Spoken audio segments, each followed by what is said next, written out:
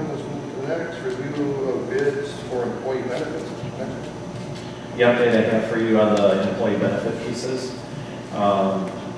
We got a updated quote this afternoon from our existing health insurance company of a 0 increase for 2013-2014. WCA, zero increase. WCA is also willing to take our dental program with a 0 increase and match what we had. Oh, see if there's a process was to shift it. No, not that one. So basically, like I said, with WCA, 0% increase for 2013-2014, a cap of a 7% increase for 2014-2015. And it will match the dental benefits, dental program from our existing dental insurance provider with a 0% increase. And if you recall, I told you it was a 15% increase from the existing dental insurance company. 0% increase on life insurance, that's a different company, and 0% increase on the LTD, which is long-term disability.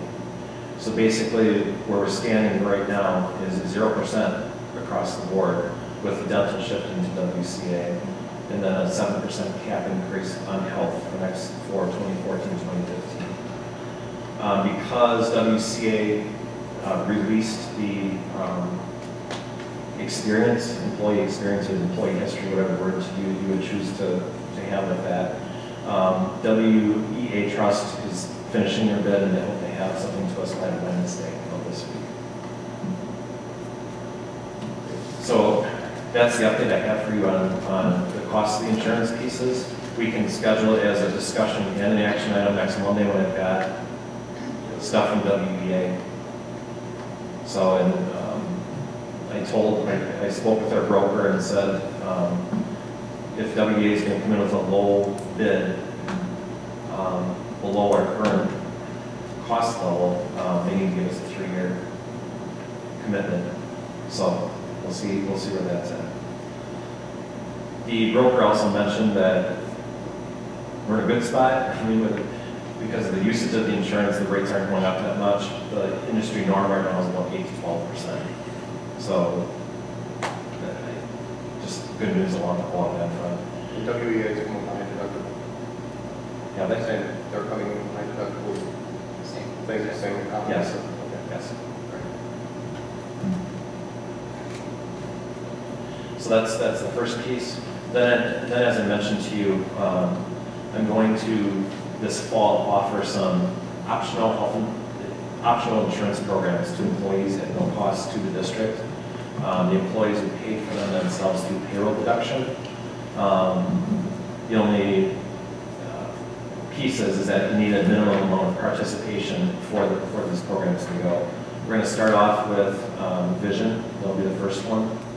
And then the second thing will be purchasing more life insurance in the increments, I think, of was it 10,000 or 5,000? Yeah, in increments of $10,000.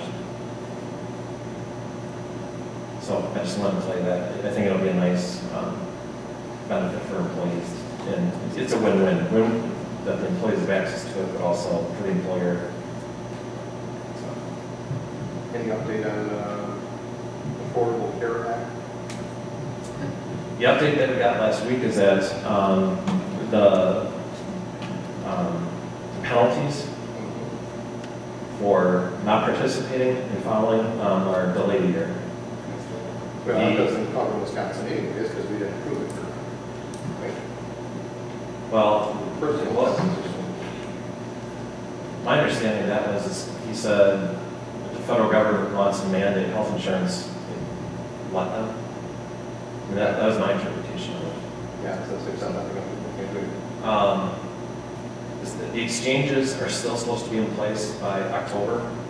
I don't know if that's going to materialize or not, because remember they're supposed to be in place by March, and that didn't materialize. But that's where things are at with the Affordable Care Act. He had done a real quick analysis, and right now the district is compliant with the pieces that we need to be compliant with. help that in the contract offerings to all the employees for this 13-14 fiscal year that, insurance was offered to everybody that is eligible. So. Just checking. So the trick is going to be, once this does become evident, it's actually taking place, the federal government actually does this, we're going to need something to figure out why we wouldn't take advantage of that. We save $1.6 million or something. Right. By shifting people onto the exchanges. We need to have a good reason for the public to say why we wouldn't shift people onto the exchanges if we save $1.6 million for the schools. The piece that we're going to have to watch carefully. Well, keep in mind though, it's not just a clean 1.6 because we'll still have, there's still going to be fees or penalties for not offering and pushing people to the Yeah, exchanges. I'm guessing right now a difference of maybe 16,000 family. Okay. But then again, that's even variable because you just have to pay a fee for the individual person, not for the family as a whole. There's a bunch of variabilities. There are. Agreed. Guarantees could be over $1 million. You would think right now, as things stand, that would be the case. The piece that you have to keep in mind though is remaining competitive as an employer. Sure. That's why the variable. Because Right. if the rest of the districts start jumping that direction, we have to look at that direction. Okay. I hear it's going to be great healthcare. I mean, they're dictating what you have to get.